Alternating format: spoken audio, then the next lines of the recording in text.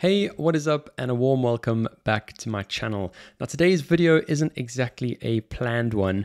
I fairly recently just got off of Apple's California streaming event, and I thought I'd make a very quick video just some of my thoughts. Like I said, it's not going to be completely polished and prepared and I guess as slick as usual, but this is really just a first look and first thoughts, I guess, of the Apple streaming event. I do want to just kick this one off by saying that I have been on the market for a new iPhone. I've currently got the XS Max, and so I've been waiting for one that would be worthy of an upgrade, I guess. And so I guess you could say I was really looking forward to this release, and I watched with bated breath. Yeah, it was certainly jam-packed and loads to discuss about today's Apple event. Obviously, I'd really appreciate it if you did leave a comment down below. Let's chat about this event. I want to hear your thoughts as well. And if you're new to my channel or you've just come across it, do consider sticking around, hit that subscribe button, and check out some more of my stuff. So let's go straight into it, into my first thoughts of this event. A lot about Apple TV Plus and, the fitness offering. I'm going to skip through those. I really want to talk about the tech, the actual hardware that was discussed today. So let's move straight on to the iPad. I've been a fan of the iPad straight from the iPad 2, which is the first one that I had, and I've had generations since then. I did own an iPad mini before as well. I had the first iPad Pro, and I currently have the iPad Pro 2020 as well. So always interested in development on the iPad space. That said, the kind of bottom end or the starter model has never really appealed to me. I've always been more keen on, the flagship model, the iPad Pro. And so obviously on this iPad OS, it's welcome updates, but there's so many iPads out there. There's the Air as well, and you've still got the Pro now with the M1 chip. I think it's wonderful that Apple are updating the older devices and making them a little bit more current and keeping that accessible price point. I think that's really important for them to get people into their ecosystem.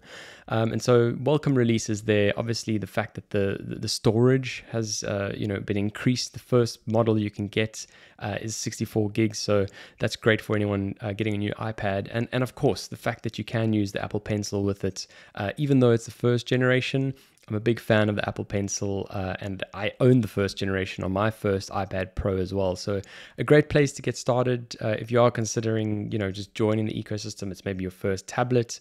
Nothing wrong with that at all. Skipping over then to the iPad Mini. I love the look of this device. Like I said, I have owned an iPad Mini before, and it probably was my favorite iPad, if I'm honest. If I think about it, obviously, the iPad Pro that I currently have now is really capable and does a heck of a lot, but I have fond memories with my little iPad mini that I had before, and it's still stuck around in the family, believe it or not. And so the fact that it's now got that same full screen type screen with the small bezels around the sides, it's got the flat panels on the flat edging, at least around the sides. I think it's great that it's now been brought up to spec and is a little bit more modern. Obviously now it's also been upgraded with a new chip. Obviously each of these chips just get better and better and better, and you can go through and look at the specs, but the performance bumps, I believe on the mini, I jotted down here, we're 40% bump in CPU performance and 80% on the GPU. So definitely a power device. I love the fact that it's got USB-C now as well. I don't think it's quite Thunderbolt, so you're not going to get that crazy fast speed, but USB-C does come with its own benefits and advantages. And so if you've been waiting for that on a smaller iPad, you now have it. It also has 5G, which is great. I still haven't tested out 5G myself. I'm still lagging behind. But obviously here in London, there certainly are networks available to make use of it and take full advantage of it. But yeah, I think it's great that 5G is now also in the iPad mini as well. They've obviously also improved the cameras on this iPad mini. You can now record in 4K, and you've got a 12 megapixel camera on the back with the large aperture, smart HDR, all of that kind of stuff. I think cameras on iPads, in terms of the back cameras, it's not really something I've ever used, and I've owned a few of them. But I think it is great news that the front camera now has that 12 megapixel ultra wide center stage feature, which it does seem to be quite a popular feature. I've not yet tested it out myself, but from all the videos and stuff that I've watched, it does look like a great feature. So wonderful that that's now on the iPad as well. And then, of course, the fact that you can use the Apple Pencil on this iPad mini, and it magnetically attaches to the sides. I think that really does just increase the use case for this tablet, and I think a lot of more people will be keen to use it now. And not even to mention the speaker system, just upgrading that stereo sound as well on the iPad mini. So lots to look forward to on the mini. I'm sure a lot of you will be getting those pre-orders in fairly soon. It's available next week. Then we move on to the Apple Watch. I did have an Apple Watch. I think I had a Series 3 at some stage, and I actually just went straight back to my old trusty, the Garmin. Currently, I've got the Phoenix 6 Pro. I'm, just in terms of a fitness watch and all of that kind of stuff, I definitely do prefer the Garmin system. But there's no doubt that Apple have made strides on their watch. For me, the battery life is still too much of a sour point to ever considering really going back to an Apple Watch, even though they claim that 18 hours for that battery. But 18 hours really just doesn't compare. This watch of mine, I get kind of 14 to 16 days of use of a single charge, which is just crazy. Obviously, it doesn't have all the smart features that you get on the Apple Watch. The screen is less of a high resolution, all that kind of stuff. But the actual features, the fitness features are just incredible. And for me, I'm still going to be sticking around to my Garmin. That said, bit of a design change on the Apple Watch. It does look great, a bit more thoughtful for those cyclists out there with an automatic cycling tracking that they have now and fall detection, all that kind of thing. I think those will be welcome changes. Also, just in the sports mode, they demoed, I guess, some tennis features, golf features, features for those of you who surf as well. So definitely a lot of improvement happening there. And I guess one of the important bit as well here is that the screen has been redesigned a little bit. So you can now fit a little bit more text on the screen. The bezels are a bit smaller. So I think a lot of people are going to be quite excited about that. And of course, loads of new colors. I was quite shocked actually when I saw the lineup of all of the colors that are going to be now offered with the Apple Watch. And not just straps, and they're definitely going to be developing their collection of straps as well. The actual colors of the Apple Watch units themselves, you've got the stainless steel finishes, aluminum as well, and they come in tons of colors. So, the Apple certainly have been focusing a lot more on rolling out a plethora of colors with their devices, which has been a pretty interesting move to see. That's pretty much everything I wanted to touch on as far as the watch goes. So let's then talk about the iPhone 13. Like I said, I've been waiting to upgrade from my XS Max, which is now probably just over 3 years old, to be honest. I know it doesn't sound like a lot. I still love my phone. It's got the OLED screens. There's nothing wrong with it per se, but the technology has really jumped quite a lot in the last couple of years. So I have been waiting for that new release. And if you are interested to hear more about the iPhone 13, it is one that I'm going to be getting myself personally, and potentially, if you're keen on it, might do some reviews on this channel as well, certainly on the kind of camera and video front. But let's not jump too much of the gun. Let's kind of get into some of the specs. You've still got that ceramic shield, the water resistance, got the dual cameras now on the base model iPhone 13, which they've changed the design. So there's now that diagonal kind of configuration. I don't really have too many thoughts on this design change. I'm sure some people will be quite pleased about it. But I think it looks okay. I think it looked okay before. Obviously loads of new colors of the iPhone models. So we're talking about the base models now, where you get the pink, the blue, midnight, starlight, and your red edition as well. The notch is smaller. Now this can only be a good thing. Do you guys remember the days we had phones without notches? We've just become so used to them that we just accept them now, and we almost like having that space on the top and left of the screens.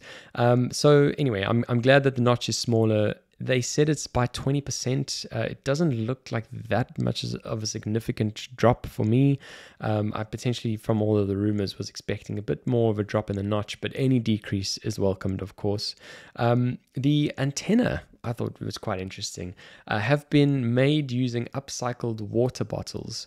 I think that's fantastic. Any kind of sustainability efforts into these devices that are landing up in millions of people's hands are always going to be welcomed. And anything you do on that front, Apple will definitely get the nod up from this side. What else have you got? You've got the Super Retina XDR display, brighter display. It's on that OLED panel. It looks fantastic, and it's more power efficient as well, which is always good.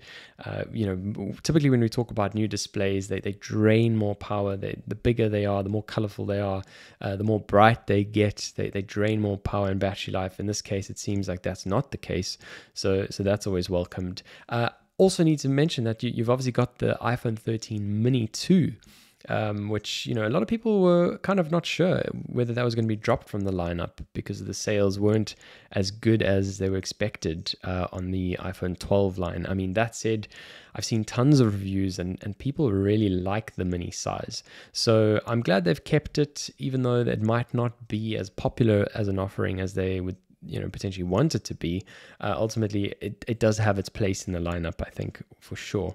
On the chips for the iPhones, you've got the A15 Bionic. So this does differ depending on whether you're going to go for the Pro model or your base model. The base model's got a 6-core CPU and a 4-core GPU. Now, these chips are just incredible. What Apple have been able to get right by using this, I think they called it 5 nanometer technology. Is that even the right thing to say? It's just insane. And, they certainly were correct when they said that the rest of the market is still catching up, not just to last year's model, but the year before that. It really is quite insane what they've been able to get. And obviously with all of those new chips come some machine learning accelerators. Those have all been enhanced. I think we're yet to see the full benefit of all of this as technology is kind of catching up. We're starting to see Apple roll out these features that utilize machine learning in the operating system, but we're not quite there yet. I think there certainly still is a lot more taking advantage of the power of these chips, which we'll only see in future iOS upgrades as well. In terms of the camera on the iPhone 13, so the base model, there's a new wide camera, obviously bigger aperture. We've got a 1.6 f-stop aperture on the wide camera. And I thought quite interestingly was the sensor shift technology now making its way from the iPhone 12 Pro Max. Sensor shift, if you don't remember what that is where you effectively have image stabilization where the sensor actually moves as well. We normally call this IBIS when we talk about other bigger cameras.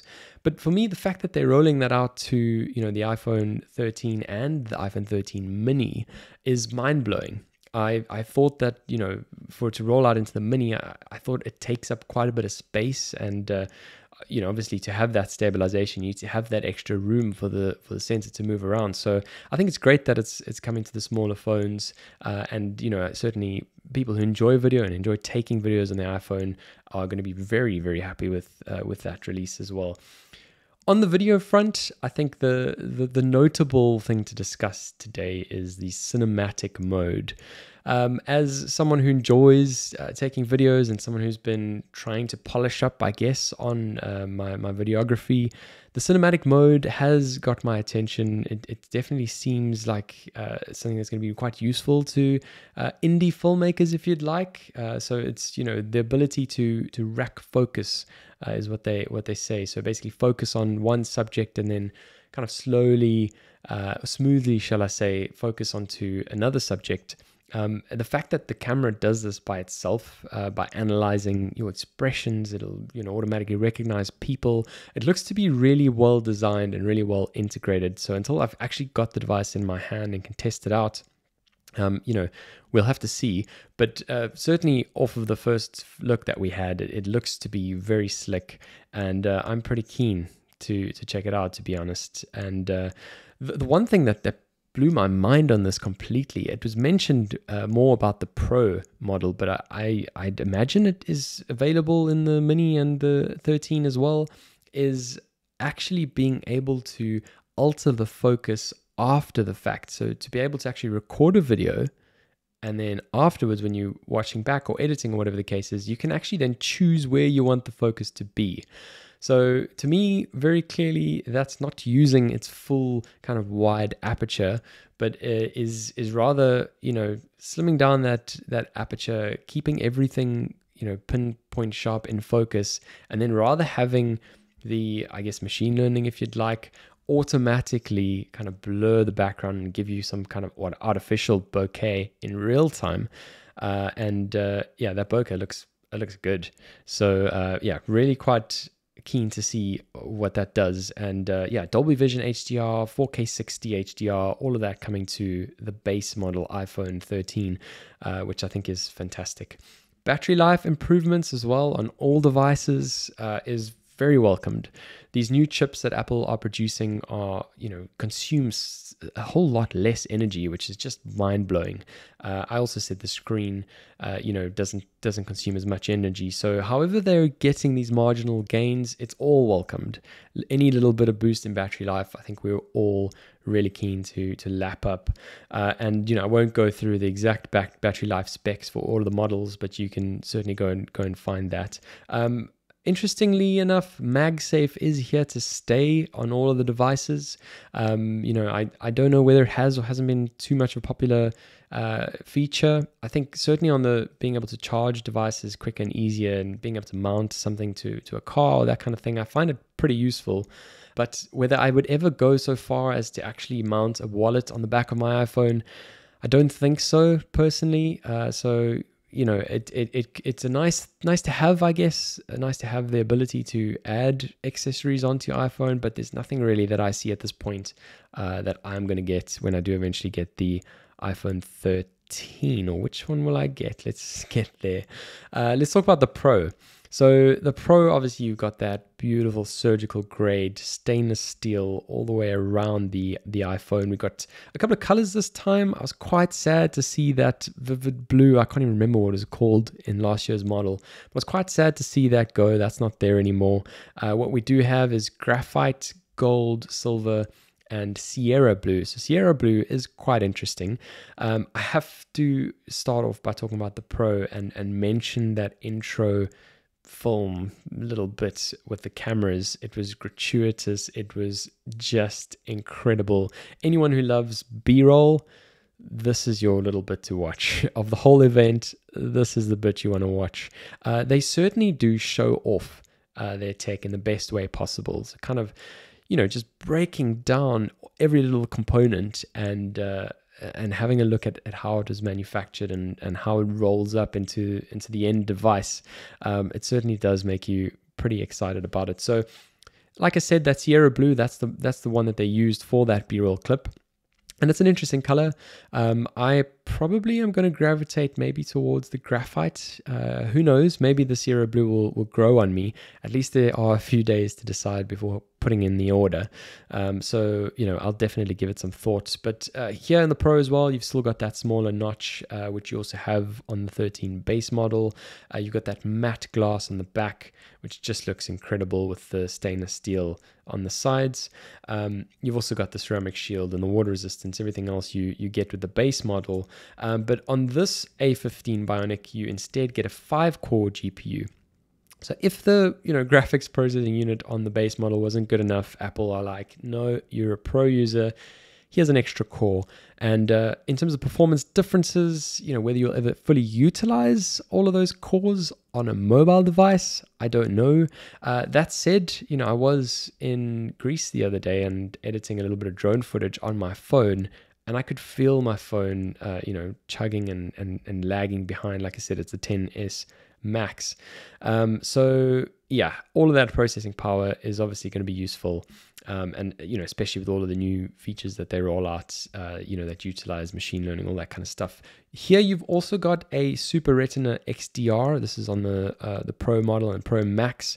On this one, it's got 1,000 nits of peak outdoor brightness, which is just insane. So, whenever you're outside and looking at your phone and having to kind of like squint to be able to actually see what's on your screen, that's not going to be an issue anymore, because you've got plenty of power to match up to the outdoor light, which is fantastic. And importantly, and I'm very happy about this release, is the Pro Motion display. So they explained how the technology works. Obviously, the screen is not always going to be at 120 hertz, which is what the Pro Motion can do. I've also got the Pro Motion on my iPad Pro 2020. And, there's just something about, I guess, that physical, obviously it's a touch screen. So the more natural and quick you can make those movements, from your finger to something actually happening on the screen, it's always going to be welcomed. So 120 hertz on that ProMotion display. And like I said, they explained how it works. So effectively, when you don't need all of that high refresh rate, it automatically slows that refresh rate down. So if you're just reading an article online or something, you'll go as low as 10 hertz and then ramp up to 120 when you actually need it. So it's very smart to conserve energy, all that kind of stuff. I think we do appreciate that. And any increases or enhancements in battery life, we're never going to complain about. So the screen size on here on the Pro and the Pro Max are 6.1 inch, 6.7 inch respectively. I do think I'm going to go for the Max, to be honest. It might be a little big, but you always get that tiny little bit of a bump in battery life and extra performance with the Max. So for me, because I've been waiting so long, sort of 3 years to upgrade, I think I am going to go all in, get the Max, and I'll report back with my findings, definitely. On the cameras, here you've got the telephoto lens with a 3x optical zoom. You've got an ultra wide with an f-stop of 1.8. For all of those of you who are listening and don't really know what any of these f-stops mean, it's effectively talking about the actual aperture of the camera. So the wider, or the wider the aperture can be, the more light you can let into the sensor. Obviously, the more background blur you're going to get, the better looking image you're going to get with more light feeding into the sensor. So these are always only going to be a good thing when you hear about a lower aperture. We've got the wide lens. This one's got an f-stop of 1.5. And on the camera front, just in terms of photos, I was really quite excited about the macro photography and being able to focus on something that is 2 centimeters away from your lens. I think it's just insane, and those images looked so good of that flower and the leaf. I think the Apple, the iPhone camera has certainly come a long way. The other thing I liked to see is I haven't been a fan of the HDR look that comes from the iPhone 12, and from what they showed today, the contrast levels have been fixed. It doesn't look too artificial. Obviously, you want to be able to recover detail in the shadows, but you don't want it looking like unrealistic. And so it looks like they've done a bit of work there. And there's even some more feature sets. So I think they called it photographic styles, where you can embed your personal preferences as well. And in that kind of Apple RAW, or whatever you want to call it, computational photography, you can have your individual preferences be rendered at each of the various layers that all eventually get rolled up into what is your final image. So it all looks pretty smart, and obviously always better to have your preferences, make adjustments at the lowest level of data than getting a JPEG and then trying to put your edits on the JPEG and not having enough information. So I like the photographic styles. I think it's going to be a welcomed feature, and I think a lot of people are going to like it, just to be able to take your image the way you want it and have it roll up all of that extra information and computational photography all at the same time. I think it's a great feature that Apple have added in this release. In terms of on the video front, I'm delighted with one of the changes. Can you guess what that is? ProRes video. So the ProRes video format, for anyone who has dabbled in videography before, is just such a great, silky smooth, like buttery format that is obviously big. These files are big, but you get so much information with them, and you can do so much with it. The quality is so good, and the playback is so smooth. I'm currently recording this on a Fujifilm X-T4, and any camera really that records in H.265, you typically need to actually convert that into something more manageable before you can actually edit the footage. So the fact that your iPhone is now going to be able to, straight out of the gate, save a file down as ProRes, and you can just literally start editing straight away, I think is great. It's limited to 4K 30, where I think with the Dolby Vision HDR recording, you kind of get 4K 60 from what I've seen. So yeah, I think that is a great feature to have ProRes just recorded straight out of the gate. I think that's going to be fantastic.